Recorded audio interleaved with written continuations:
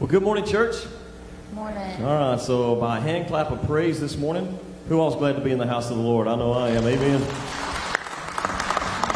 If you look around, we're missing a few folks this morning. You guys know why. We have the ladies on their retreat this weekend, and so we wish them really safe travels. But, you know, more than that, we wish that they will draw closer to the Lord by what they've experienced this weekend. So we want to pray over them as we begin our service this morning. So if you will, let's stand together. And we're going to pray, and we're going to ask the Lord to come be with us. My name's Jeff, and as always, it's an honor to be here, to play these songs, and just to play this instrument and lift up the name of the Lord. And I pray that this morning that you will join with us in doing that. So let's pray. Our Heavenly Father, thank you for this day. Thank you for loving us and taking care of us. And thank you for just meeting us right where we were when you found us, God. You didn't wait until we were all cleaned up and presentable before you came to us. But more importantly than that, thank you for not leaving us in that state. Thank you for taking someone that was broken like myself and turning him into something that you deem is worthy of entry into your kingdom. So as we look forward to the message this morning, I pray your blessings over Brother Ryan and the spoken word, the things that you have laid on him to lay out to us clearly, where we can understand your word and take those things and apply them to our lives. Thank you for the writers of the music. Thank you for the musicians that are on stage. And I pray that we will be seen as one voice lifting up praises to a holy God through Jesus Christ, the Son, this morning. So thank you, and pray that you bless everything that happens here. In your name we pray. In Jesus' name we pray. Amen. All right, what do you say we sing a little bit this morning?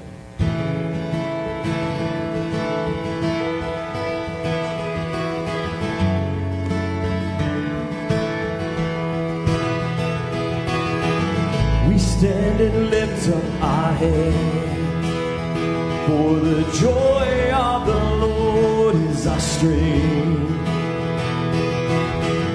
We bow down and worship him now. How great, how awesome is he, and together we sing.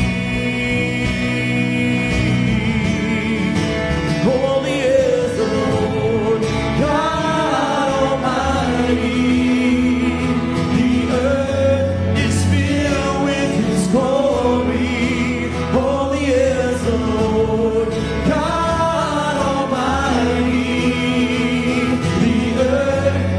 Filled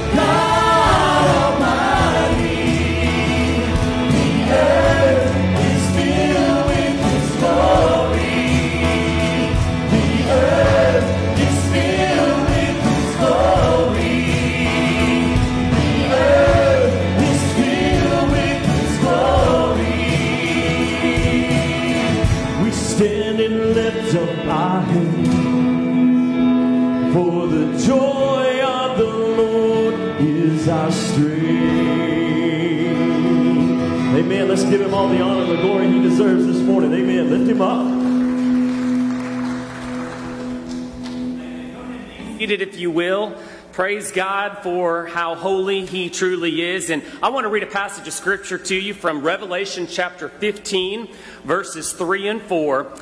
And the Bible says, "And they sang the song of Moses, the servant of God, and the song of the Lamb, saying, Great and amazing are your deeds, O Lord God the Almighty. Just and true are your ways, O King of the nations. Who will not fear, O Lord, and glorify your name? For you alone are holy. All nations will come and worship you, for your righteous acts have been revealed."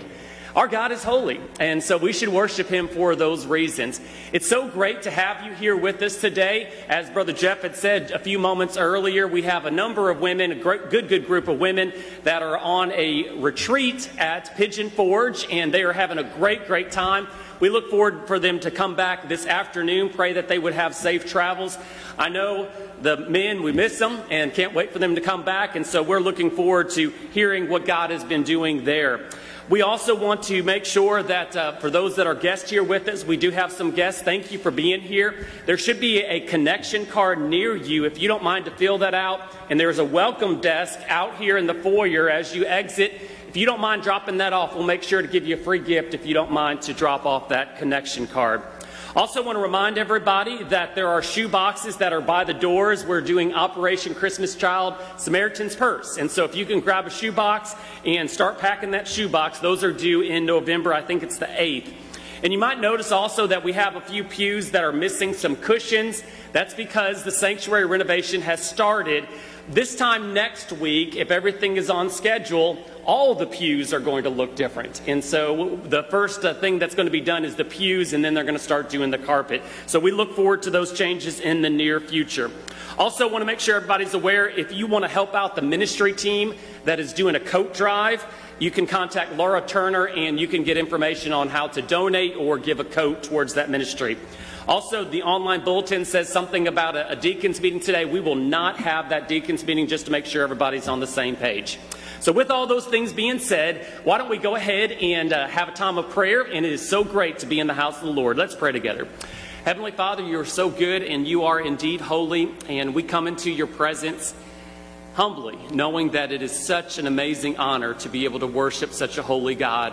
And I pray today that we would just all draw near to you and not be concerned about anything else. God, we know that you're in control. And we pray for our women as they're traveling home, even maybe right now. And I pray you would keep them safe as they are on the road. We pray, God, that this service would be a service that just impacts our hearts, not just for information, but transformation, that we would become new creatures. And that if there's anyone here that doesn't know Jesus as their Savior, I pray, God, today they would repent of their sins and place their faith only in Christ to save them. Lord, receive our praise as we've gathered here, because you are worthy of it and you alone are worthy of it. And we pray these in Jesus' holy name. Amen. So by show of hands this morning, how many people are parents, have had children at one time, or currently have children, or anything like that? How many folks in the room are parents? Okay, so we have a good many, right? And of those, how many of your children were children at one time? Small, right? So that includes us all, right? So, as a parent, would you allow someone that has a track record of felons into your home to live while your children were children? Maybe they did some deplorable things that got them in a lot of trouble. Would you allow them to come stay in your house? No, I wouldn't. That's the man in me. Would be like, no, you're going to stay away. I'm protecting my own, protecting my children. But when you think about it on a broader scale, that's exactly what God does to us. He takes a sinful person and allows them to become part of his family. But it doesn't leave you in that sinful state. He redeems you. You go through the process of sanctification, and he gets you to the point where he accepts you anyway, regardless of the things that you've done in the past. Some people might say that that is a reckless act to allow someone into your home that you know is not worthy to be there. But God does that anyway. And He's allowed me to be a part of His family, regardless of the things I've done in the past, because of the sanctification process, because of His Son, Jesus Christ, that died on the cross for my sin to cover those sins. That's exactly what this song talks about. It's called Reckless Love.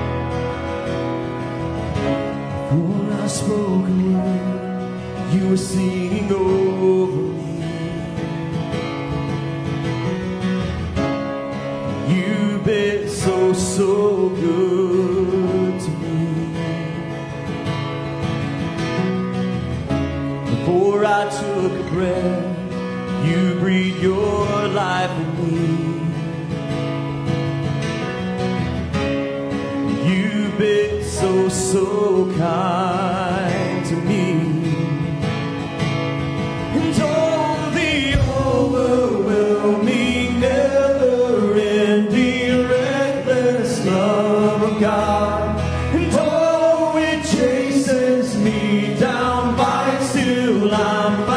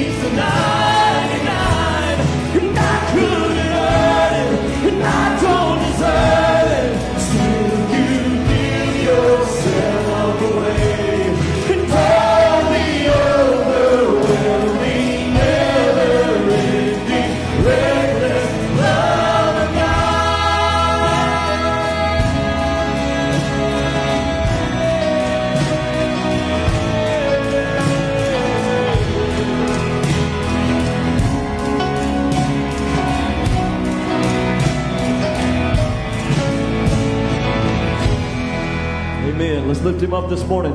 Church, will you stand with us?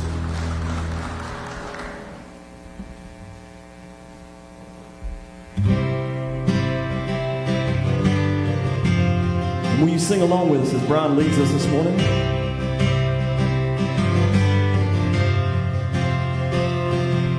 When darkness tries to roll over my bones, and sorrow comes to steal the joy I own, when brokenness and pain is all I know, oh, I won't be shaken, oh, I won't be shaken.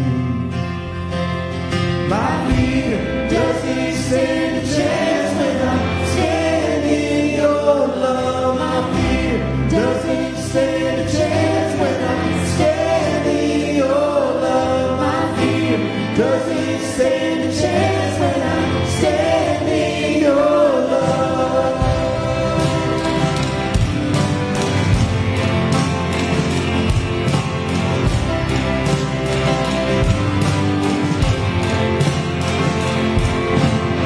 No longer has a place to hide.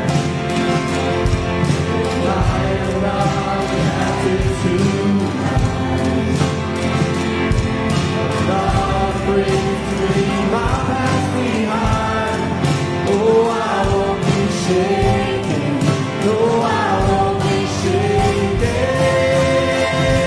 My fear doesn't stand a chance when I'm standing in your love. My fear doesn't stand a chance when I'm standing in your love. My fear doesn't stand a chance when I'm standing in your love.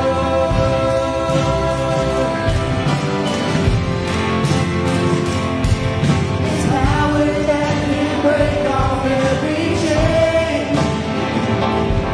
It's power that can empty our grave. It's resurrection power that can save. It's power in your name. It's power in your name. It's power that can break off every chain. It's power that can empty our grave. It's resurrection power that can save. It's power in your name. Power in your name.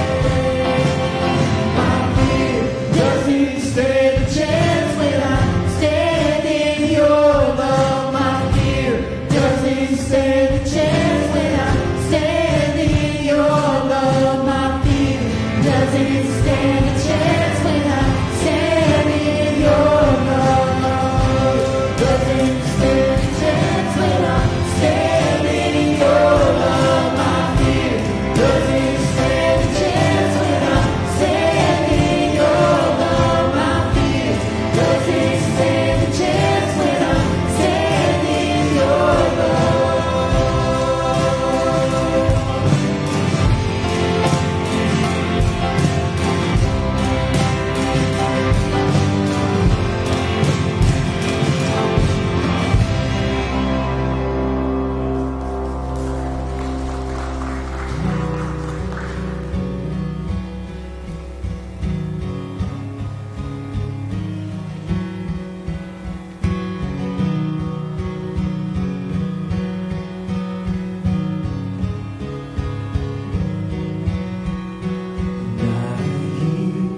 The Savior say, my strength indeed is small. Child of weakness, watch me lay. Finding me my Lord and Lord. Jesus paid it all to Him I owe. Sin had left a crimson stain. He washed it white as snow.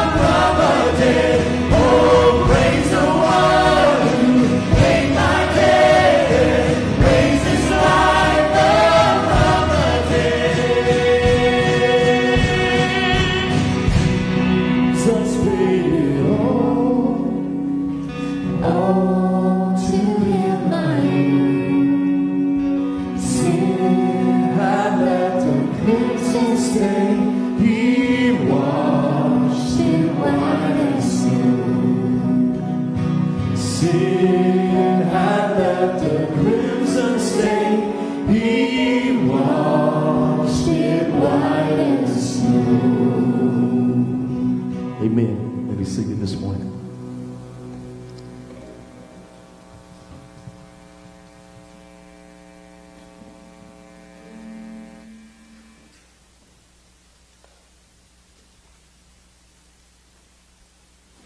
Amen. Thank you so much, Jeff and praise band.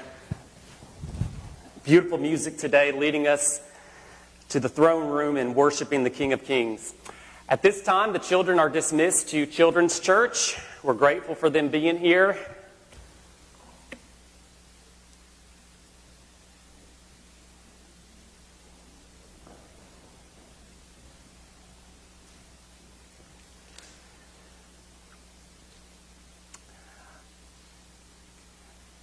And as everybody is being situated, I had heard a story about a man that went into a do-it-yourself hardware store.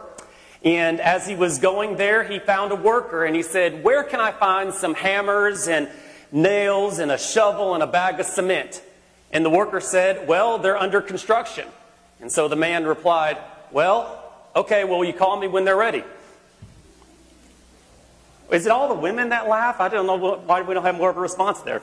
At any rate, we as Christians are too under construction. God is not finished with us yet, and unfortunately, many Christians never realize the power of God that works within them. And so we've seen God's great power at work in our salvation. We were dead and we were disobedient and we were doomed, but Ephesians 2:4 says, "But God." And then we saw that we were separated and we were alienated and we were without God and we were without hope. But Ephesians 2:13 says, "But now, in Christ, all believers are of the same family, we're of the same body, and we are all partakers of the same promise that we have in Christ Jesus," according to Ephesians chapter 3, verse 6. The power that worked all these things also works in every single believer. And so if you step back and say, it was a powerful thing for God to have saved me, that very same power works within you each and every day. And it's important for us as Christians to understand that. The book of Ephesians is divided into two sections. The first three sections is about our identity that we have in Christ. The last three, chapters 4, 5, and 6, are about the way we're supposed to live after the fact that we recognize our new identity in Christ. The Apostle Paul, before he gives the Ephesians instructions about how they're supposed to live in light of their new identity, he says, "I know you guys need prayer in order for this to happen." And so in the last section of chapter 3, Paul is continuing his prayer for the Ephesians because he says, in order for you to be what God wants you to be, you're going to need God's power. You're going to need prayer. And so Paul is praying, and this is one of the more beautiful and powerful prayers, in my estimation, in all of Scripture. And so in saying that, let's open our Bibles to Ephesians chapter 3. Our text will be Ephesians 3, verses 14 through 21. Ephesians 3, 14 through 21.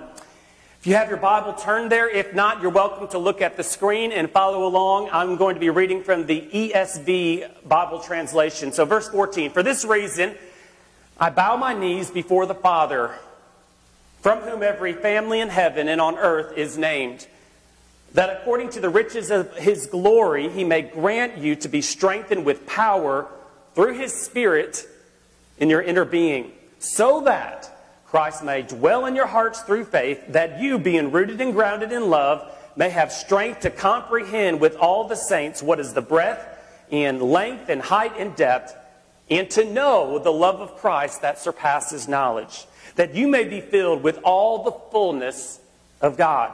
Verse 20. Now to him who is able to do far more abundantly than all that we ask or think, according to the power at work within us, to him be glory in the church and in Christ Jesus throughout all generations, forever and ever. Amen. Father, we come before you today, and we just thank you for this very powerful prayer that the Apostle Paul prayed for the believers, and we recognize in this prayer some things that really are impactful on the way that we live our lives for Christ. And I pray, God, that as we listen to your word, again, that this would not be merely instruction, but it would be transformation. God, we don't want just information here, God. I pray that you would just work on our hearts as we are continually under construction, and you're doing a great work in our hearts and in our lives. And I pray today that you would be glorified above all else. We love you, and we pray these things in Jesus' name. Amen. And so from this prayer in verses 14 through 21, Paul is going to give us three instructions on how God will continue his work of construction in each believer's life. The first instruction is this, point number one, that we reflect on the character of God. And so if you want God to continue to work on your life, you need to continually reflect on God's character. We see this in four ways. These qualities are qualities that we see come up in Paul's mind as he is beginning his prayer. And just a reminder, at the beginning of chapter 3, Paul started to pray for the Ephesians, and then he chased a rabbit, and then talked about all of the great things that we have in Christ and the mystery involved in that. And now here in verse 14, he's picking up that prayer again. And he's telling us that as we're reflecting on God's character, we need to reflect on God's wisdom. Reflect on God's wisdom. You notice in verse 14 it says, for this reason. What is the reason that he is talking about there? The reason is the revelation of the mystery from chapter 3, verses 1 through 13. The mystery that is being spoken of there, it's not Nancy Drew and it's not Scooby-Doo, is it? The mystery is that as Christians, that we are all one family, that we are all citizens in the kingdom of God. Jews and Gentiles used to be hostile people against one another, but the wisdom of God has interceded in a powerful way so that they become one. They all become partakers of the wisdom of God. Ephesians 3 verse 6, this mystery is that the Gentiles are fellow heirs, members of the same body, and partakers of the promise in Christ Jesus through the gospel. And then you see in verse 10 that Paul says that God's wisdom is made known to the angels through the church. And so God's wisdom leaves these angels in awestruck wonder. And it should leave us in wisdom, in awe as well. Because our God is very wise. His eternal plan for the church shows that life is not full of just happenstances. But our God is in control and he is wise. God also has a plan for each of our lives. I want you to think about circumstances that have happened in your life that led you to faith in Christ. Think about significant events and how God was behind the scenes orchestrating all of those things. It should lead all of us to say, God, you are truly amazing. Earlier this morning, we were listening to Brother Kevin teach a Sunday school class about how to be a godly husband, a lesson we all need.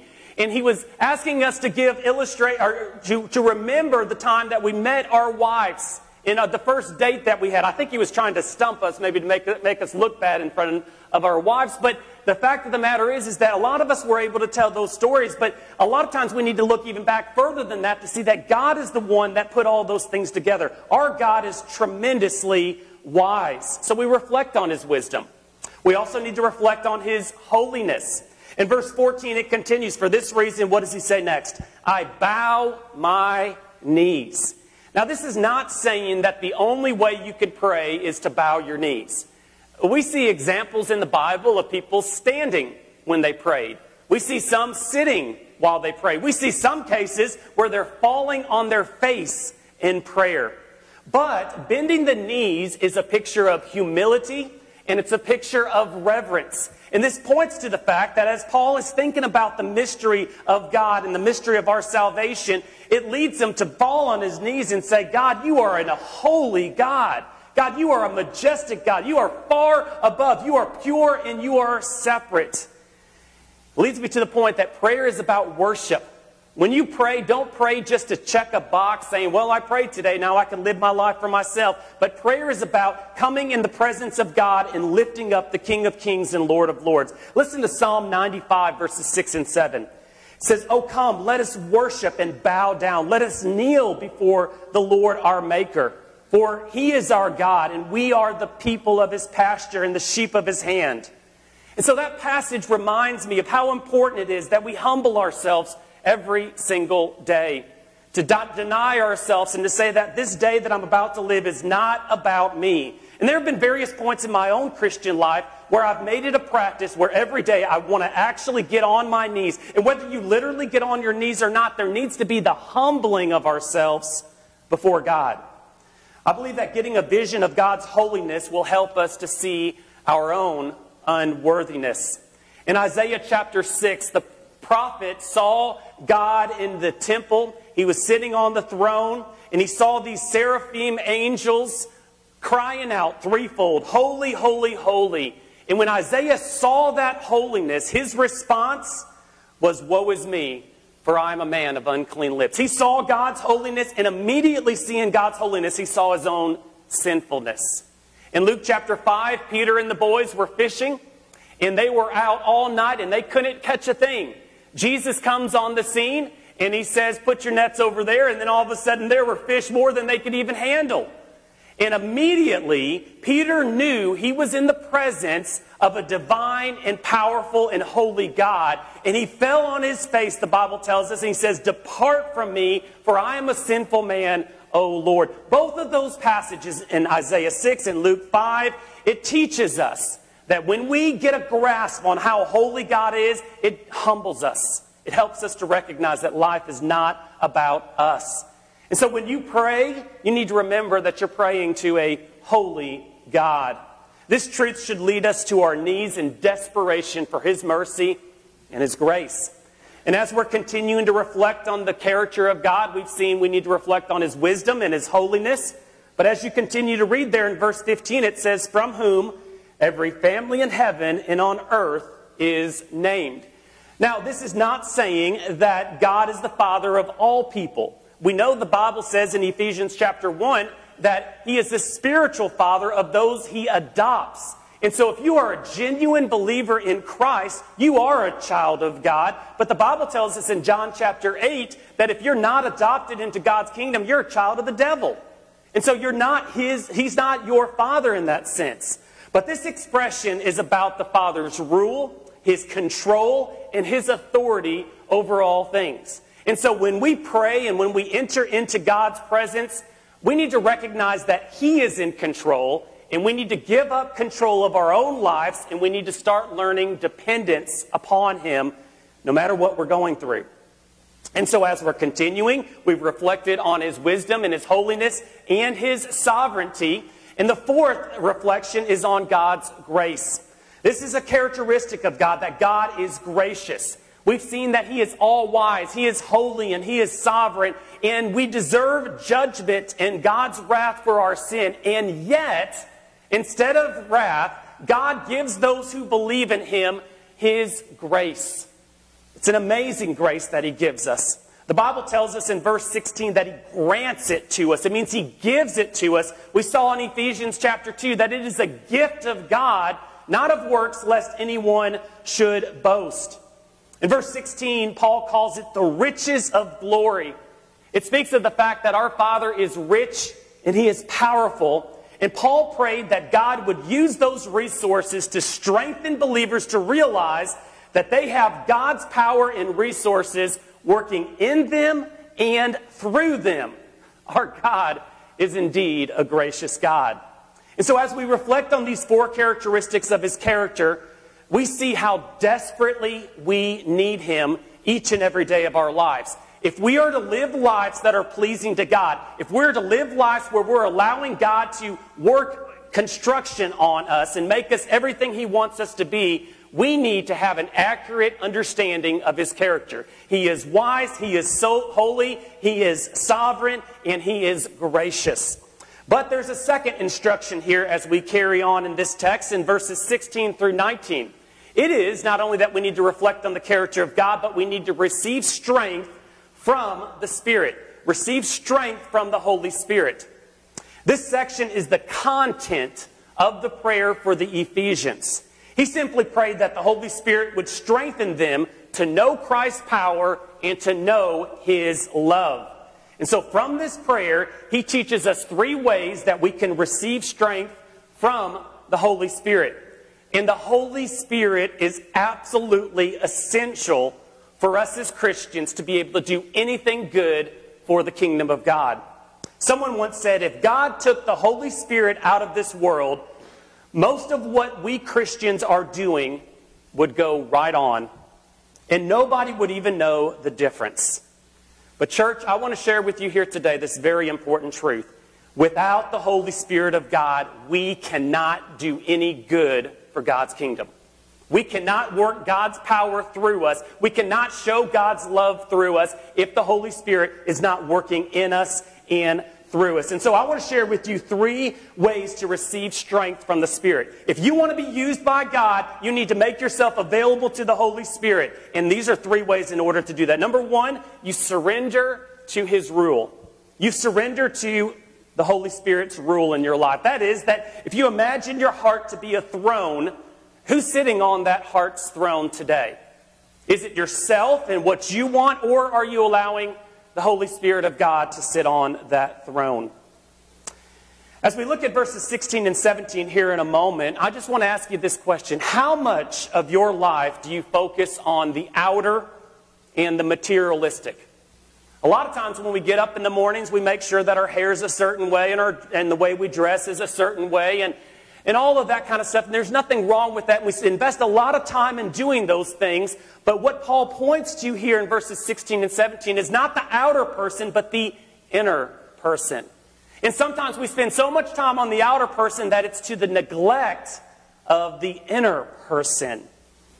The fact is that Christ's power is available for the inner person. And let's read about that as we continue here in verse number 16. It says, according to the riches of his glory, he may grant you to be strengthened with power. Here it is, through his Spirit in your inner being. So what is the inner man or the inner being that he's talking about? Well, that's the spiritual part of a person that God lives and works. So your inner being, your spiritual being, that is where God is doing his work in you. How much of that are you giving over to God? Because what you do, what you allow God to focus on the inner being, will affect everything on the outer being as well. The Bible speaks about the fact that the inner person that is a sinner is dead in their sins, according to Ephesians 2:1. But, as we keep reading in Ephesians 2, it becomes alive with Christ when we allow Jesus to save us. When Jesus saves us, we are no longer dead, but our inner man, our inner being is brought back to life. And there is spiritual life, there is spiritual vitality inside of you. You're no longer dead.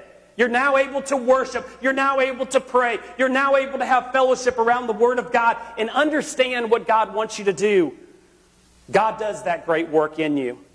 In 2 Corinthians chapter 4, verse 16, Paul also wrote, so we do not lose heart. Though our outer self is wasting away. Listen to this. Our outer self is wasting away. Our inner self is being renewed day by day.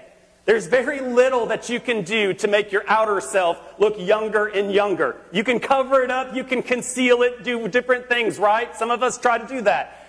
But the inner person, it can be renewed every single day. As you get weaker on the outside, we can get stronger on the inside. And so this leads us to verse 17. And so in reading that, it says, so that Christ may dwell in your hearts through faith. Paul is further praying that Christ may dwell in our hearts. Now, it's important for us to understand that both 16 and 17 speak of the Holy Spirit strengthening the spiritual life of the Ephesians. And the word dwell that's mentioned there in verse 17 It speaks not only about Christ living in us, but it speaks about him inhabiting us and settling down in our hearts. It carries the idea of a permanent resident, not somebody that's here for a short period of time. Jesus is not on a visitation program. He wants to be a permanent resident. He wants to make his home inside of your heart. How many of you have ever moved to a new home before, and it took you a while before you got comfortable? Maybe you moved there and your furniture wasn't there, and it just looked like empty walls and an empty room, and you said, this doesn't really feel like home yet. But when you move your furniture in and you start spending time there and you start making memories there, that house all of a sudden becomes a home. Well, this is what the Bible's talking about here. Jesus wants to make the house, he wants to make it a home. He wants to be comfortable there. And so how can we go about doing that? Well, there is a book by Robert Munger. It's called My Heart, Christ Home. And in that book, he pictures the Christian life as a house, and through which Jesus is going from room to room. So just follow along with me as I share what he wrote here. He says, in the library, which is our mind, Jesus finds trash and all sorts of worthless things, which he proceeds to throw out and replace with his word. In the dining room of appetites, he finds many sinful desires listed on a worldly menu. In the place of such things as prestige and materialism and lust, he puts humility, meekness, love, and all the other virtues for which believers are to hunger and to thirst.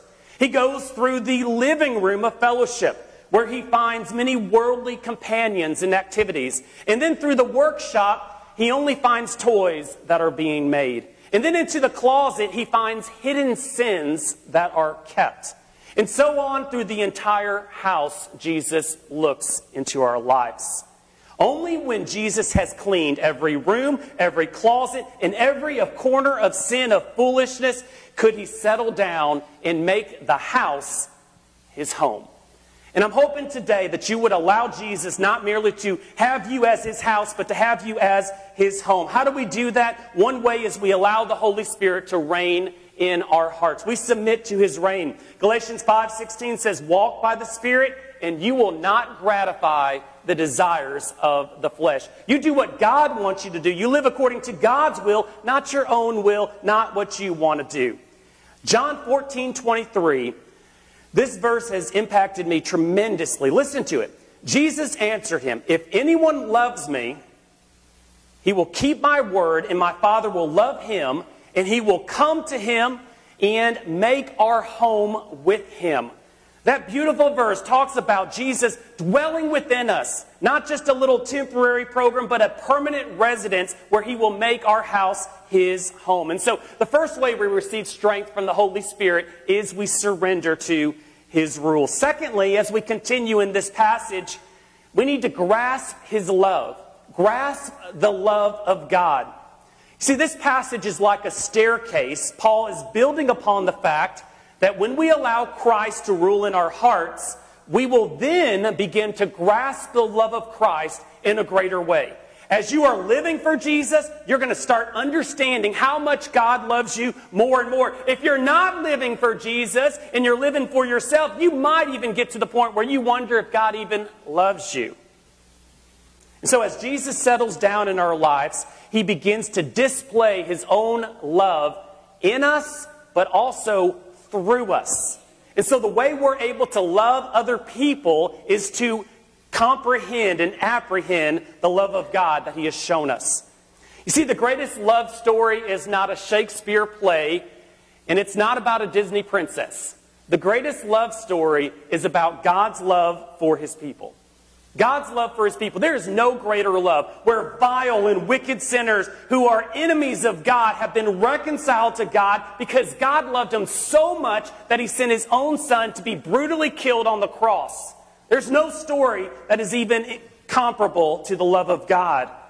And we are only able to love like Christ as we begin to understand his love for us. What is God's love like? Well, it is selfless. It is giving. It is an agape love. It is an unconditional love, a love that we don't deserve. And so when the Spirit empowers our lives, we find ourselves wanting to serve others. And all of a sudden, we're going to want to sacrifice for them. And we're going to want to serve them. And those things that used to occupy our mind and those longings that we had in our heart, we no longer desire those things like we once did because we want to love God and we want to show our love towards other people. So how does this happen? Christ's loving nature, as we walk in Him, becomes our nature. And we begin to love others the way Christ would love them. If someone is habitually unloving, they have habitually resisted Christ as Lord of their hearts.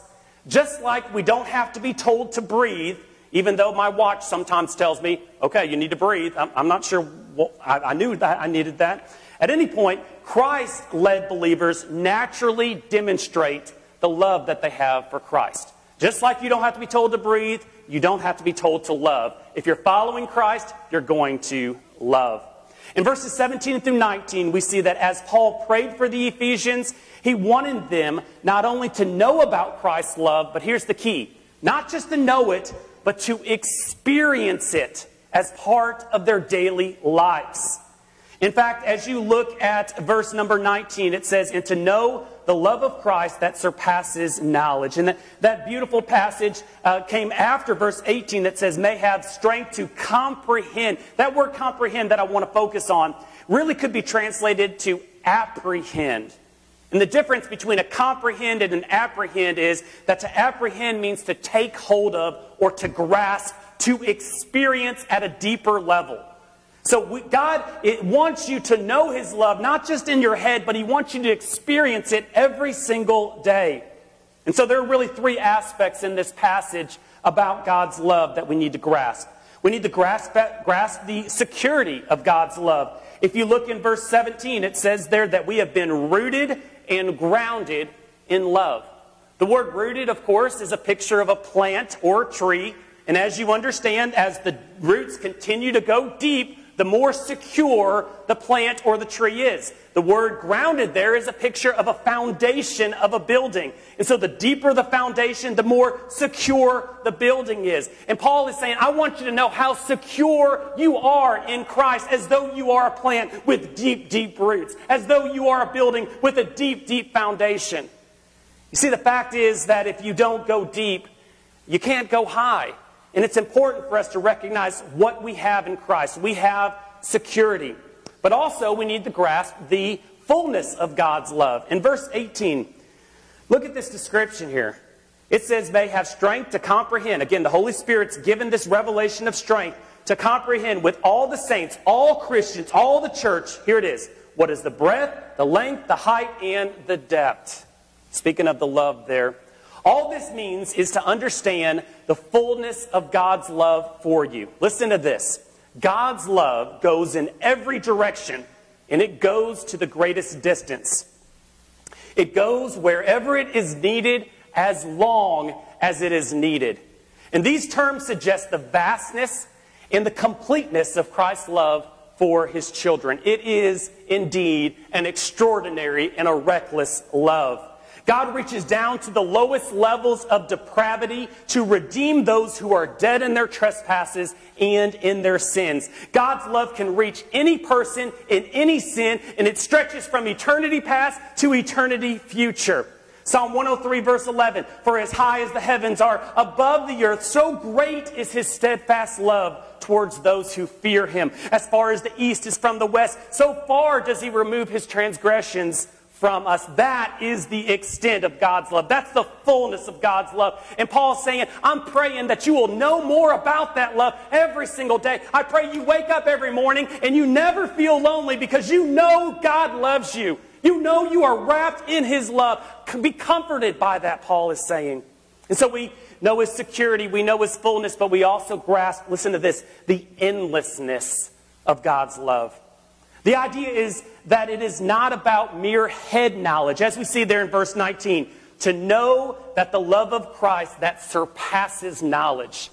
It's not just about, yeah, I know that God loves me, but to experience it, to taste it. It's not mere intellectual appreciation that we have of God's love. It means that we can never get to the bottom of it. For all eternity, we will adore God for his infinite love for us. Jeremiah 31:3, God told Jeremiah, I have loved you with an everlasting love. Romans 8:38 through 39, for I am sure that neither death, nor life, nor angels, nor rulers, nor things present, nor things to come, nor powers, nor height, nor depth, nor anything else in all creation will be able to separate us from the love of God in Christ Jesus our Lord. It is an endless love. God will never stop loving us. We don't deserve it, and there's nothing we can do that will cause God to stop loving us. That's the love that Paul is praying. Grasp that. If you can grasp that, it's going to change your lives. And then we see thirdly, as we continue up this staircase, that we need to experience his fullness. There it says there in verse 19 that you may be filled with all the fullness of God. And so if you're following the staircase, Christ is reigning in our hearts. Then we begin to know and to grasp and to experience his love. And then as we go to that next step there, what is it? We begin to be filled with all the fullness of God. That phrase there is speaking about maturity. It speaks about growing up in Christ. God has saved you for the purpose of making you more like Jesus. And I want you to understand today, when you were saved, don't think, well, Jesus is here and I'm like right there. No, not even close. And none of us were. Even if you spent your whole childhood and you've been at church every time the doors were open, chances are you might be wrestling with the sin of self-righteousness and the pride and things of that nature. We were far off from where Jesus is in his holiness. We have severely missed the mark. And yet the Holy Spirit takes us where we are, and little by little, day by day, is making us more like Jesus until that point when we're glorified, where we will see him as he is. We will be even like him in his holiness. It's going to be a tremendous time. So we experience his fullness. We're being renovated by God. The fact is that in the next few weeks, you're going to see some things in the sanctuary that look a little messy. And God's work of sanctification is a little messy sometimes. Sometimes we have some habits that are hard to kick. Sometimes we have some addictions. Sometimes we have some problems that we're just not surrendering, just not going over. Just like I talked about our bodies being like a home or like a house. Some of us have a lot of closets full of a lot of sins that nobody else knows about. God knows about those, and he's trying to kick the door and say, let me have them. Let me cleanse you. Let me forgive you. And yet sometimes we're not willing. Renovation means that there's some work to be done. He's making us all that he wants us to be, and we need to say, okay, I'm yours. A lot of times we say, yes, God, you can save me, but then we start to set the parameters on what we are allowing God to do in our lives. The same power that saved us is the same power that is wanting to clean us, to renovate us, to make us everything that Jesus wants us to be. The fact is that it's possible that we know a lot about a car. You might know about its engine and all the various parts of an engine and how it works, how the ignition works, how transmission works, and yet you can know all of that stuff and never take a car out for a ride. Unfortunately, many people know a lot about the Bible, its doctrines, its promises, various interpretations, but they don't live by its truths.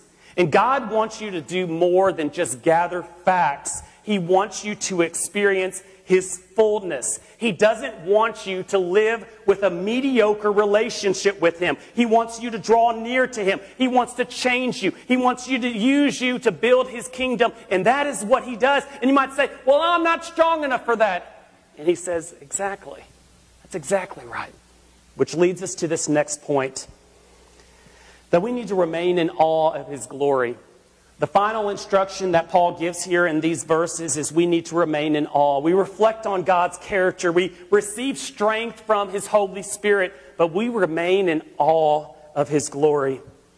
And after reflecting on his character and receiving his strength, believers should be filled with praise. Our heart should be overflowed to say, God, you're an amazing God. It's not about me, but you are an amazing God. This doxology exalts God for his power. I see this in three ways. Number one, we need to praise him for the greatness of his power. Paul was confident. Listen to this now. Stay with me. Paul was confident that with God's power, Jews and Gentiles can live out their new identity and they could love one another.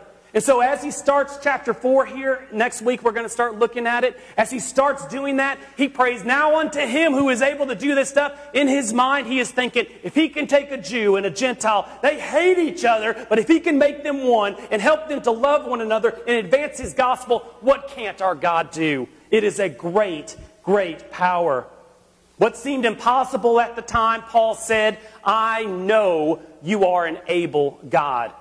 In verse 20, listen to it. Now to him who is able to do far more abundantly than all that we ask or think, according to the power at work within us. We see that God is able. Able to do what? Notice all these phrases that Paul heaps up in praise to God. God is able to do more, but that's not all. He's able to do far more, but that's not all. He's able to do far more abundantly, but that's not all. He's able to do far more abundantly than we can ask, but that's not even all. He can do far more abundantly than we ask or even think, and that word think there means to even imagine. That is the extent of the power of God. God can do more in response to one prayer than we can with 1,000 years of planning. Do we believe that God alone is able? Whatever situation is going in your life, do you believe that God is able, that God is strong enough to handle it? You say, well, yeah, in my mind I say that that's true, but do you really experience that? Or do you go to something else whenever there is an issue? You might think at times, if you're honest, that God doesn't care for you. Maybe you feel that way. But Paul is reminding us today that he loves you with an everlasting love. The God who loved you before the foundation of the world and the God who will love you for eternity future will love you today through whatever you go through. You might think that God's not strong enough for whatever it is that you're dealing with. And Paul is stressing here in this doxology, in this hymn of praise, that God is able to do far more abundantly than you ask, far more abundantly than you can even think. Our God is able. So for what do you need this able God today? Let's carry on. There's more on that in just a minute. But we see that we need to praise him for the greatness of his love, his power rather. Secondly, praise him for the location of his power. The location of his power, it's very clearly seen there at the end of verse 20. Within us, and then in 21 it says, to him be the glory in the church. And so if that wasn't reason enough, what we saw there at the beginning of verse 20 to praise God, now we have even greater reason to praise God, because it's not about an external force working, it's about a power within us that God is working in us and through us. This omnipotent God provides his resources for us to serve him and advance his gospel. If you've thought about the Great Commission and what God's asking us to do, sometimes it's overwhelming. Wow, we got to go to every tribe, every nation, reach all the people, share Christ with everybody that we know, try to love everybody, try to serve everybody. How in the world can I do any of that? And the answer is, you can't. But you can do a little bit, and you can do a little bit, and you can do a little bit. And as we do what God wants us to do, and as we're filled with his power, God moves, God works, things change. Remember that God has saved Christians and empowers them to make eternal significance. Remember, we can't expect God to unleash his power in our lives until we're empowered by the Holy Spirit. We have to be submissive to his reign in our hearts. We have to accept and demonstrate his love. We have to be filled with his fullness. And everything, if you think about the life of Paul, everything Paul did was in the power of God. And he saw God do big, big things. He relied on God's power, and God did big things. So, church, we need to imagine big things through Christ. And God can do more. We need to start praying and asking for God to do big things. And God can do more. What are these big things? What are things that you want to see God do in your individual lives? What are ways you want to see the gospel spread to the uttermost parts of the world? Here are some thoughts that I had. God can save even the vilest of sinners. You might have someone in your family that is hard. Every time you talk about religion, I don't want to hear about that. That was my best imitation of their voice, right? Some of them are just that hard. You do your religion, I'll do my life. I'm happy, leave me alone. And the only way you feel like you can ever even talk to them is if you don't talk about Jesus or don't talk about family. God can save them. We need to be asking. God can resurrect even the deadest of churches. God's power can do that. God can heal even the most broken marriages. God can do that. But we have to ask it. We have to think it. And we have to give it over to God. It's not our power. And God can humble even the proudest of nations. We need to start praying God-sized prayers and understand that only His power is able to do some of these things that we imagine. The point is that when we look at ourselves, we see that we're not strong enough. And God says, that's the point. You're not strong enough. You can't do anything in your own strength. But our God is able, and He is in us, and He is working through us. So we must humble ourselves and learn how to depend upon His strength. John 15:5, I feel like I'm saying this about every verse, but again, this is such a great verse. John 15:5, I am the vine, you are the branches. Whoever abides in me and I in him, he it is that bears much fruit. And here's the last part. If you don't get anything else, I want you to hear this. Apart from me, you can do nothing. Some of you like to fix things, and you've been trying to fix your own life. Apart from Christ, you can do nothing. Some of you try to work for God, but you're doing it in your own strength. Apart from Christ, you can do nothing. So we praise Him for the greatness of His power and the location of the power. Real quickly, let me get this final thought here. We praise Him for the purpose of His power. Why does God do these things? And the reason that we serve, the reason we love, and the reason that God's power works through us is very clear here in verse 21. To Him be glory in the church and in Christ Jesus throughout all generations forever and ever. His glory is said to be throughout all generations forever. We have a glorious God who has always been glorious and will always be glorious. And God is inviting us to join His cause. He's inviting us to trust that you have significance. You have a purpose. You have been saved. Furthermore, you've been created to glorify God. And so if you're living a life that is not glorifying God, you're missing the mark. And God has brought you, He has saved you and reconciled you to say, I've saved you for this. You have been created for this. And you will never find the joy you were created for if you live for anything other than God's glory. So, God's great power can save. Without Christ, you are dead, but God can raise the dead. And for those of you who are saved today, God's great love and power should cause all of us to do spiritual inventory, looking at your life as though it's a house. Jesus is going in your mind, going in all the different shops of your house. What is He finding? Is there anything displeasing to Him? If you have your own home and there's something you don't like, you're going to put that thing in a yard sale. You're going to put that thing by the dumpster. You want to get rid of it because you want to make your house a home. There are things Jesus sees in your life. He says, this is not my home. I'm not comfortable here. Because when Jesus is comfortable, He stretches out. He begins to love and love through you. So I want to invite us to let Him search our hearts that we might fulfill His purpose as individuals, but also as a church. We're going to have a time of response here in a moment. I'm going to open these altars here. I'll have counselors over here in just a moment if you need to go to them. And some of you here today need to be saved. God's power can save you. You say, preacher, you don't know what I've done. I don't, but I know that God can save you. Jesus went to the cross because of that you've done. No matter how vile, no matter how wicked, no matter how rebellious you think it was, Jesus died a gruesome death so that you'd be saved. Trust in Him today. And for everybody else, I want you just to do spiritual inventory. What does God want to do in your heart and in your life today? Are you allowing God's power to work through you? Are you grasping and apprehending the love that He has for you? And if He just goes through your life as though it's a house, is it a home to Him? Or is there something keeping Him from being comfortable? Let's pray and then we can respond to Him. It's not about just knowing Jesus. knowing about Jesus. It's about knowing him. So let's pray that we would just know him for all that he is. God, we come before you in the name of Jesus. And we pray that you would work in our hearts and work in our lives. God, your word is so powerful, sharper than any two-edged sword, and it's like a hammer that breaks our heart. And I pray today, God, we would just respond in obedience. You're not going to be comfortable dwelling within us as long as we are living in disobedience.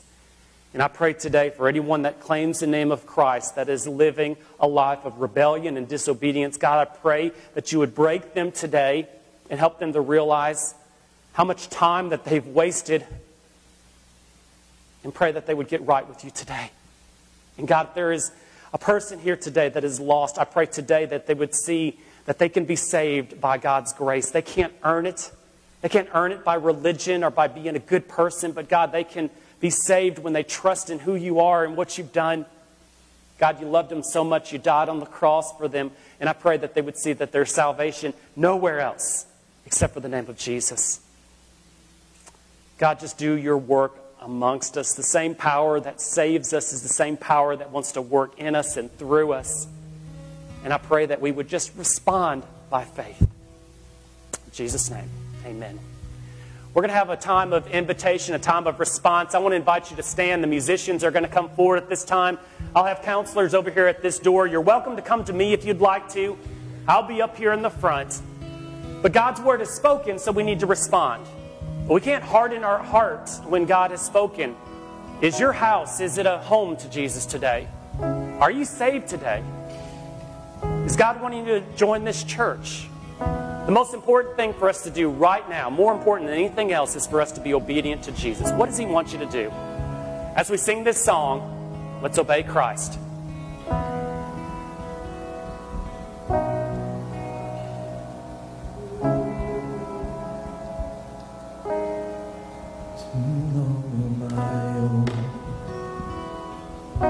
And I wasn't created to bear it alone. I hear your invitation to let it all go, and I see it now. I'm laying it down, and I know that I need you. I run to the Father, fall into grace. I'm done with the hiding, no reason to wait. My heart needs a surgeon, my soul needs a friend. So I run to the Father again and again and again and again. Whoa, whoa, whoa.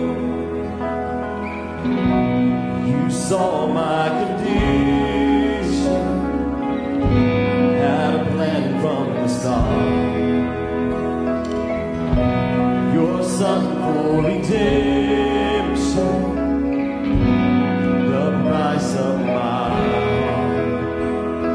And I don't have a confidence, don't understand, can't comprehend. Always have me. Run to the Father, fall into grace.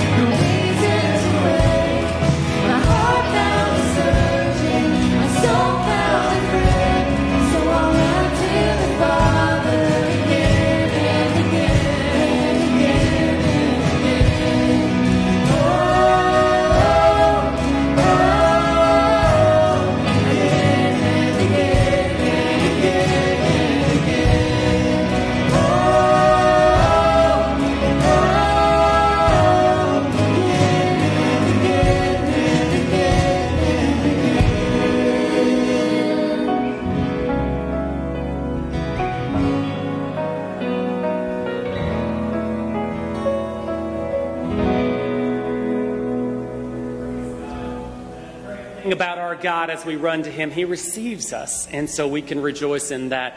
It has been such a great blessing to worship with you today. I hope you've been blessed. Praise God for what he's doing in the church and in each of your lives. Just a reminder that tonight OCD will be at the park at 5 o'clock. The youth will meet over at Cecilia Smith's home. Is there another word of announcement real quickly? Nobody else has anything? Be sure to greet those that are our guests. God bless you and thank you for being here. And just remind you to go by the welcome desk when we are through here. If there's nothing else, I hope you all have a wonderful afternoon. Enjoy the pretty weather. And we have a sing out, so why don't we sing out Praise to Jesus at this time. Holy is the Lord.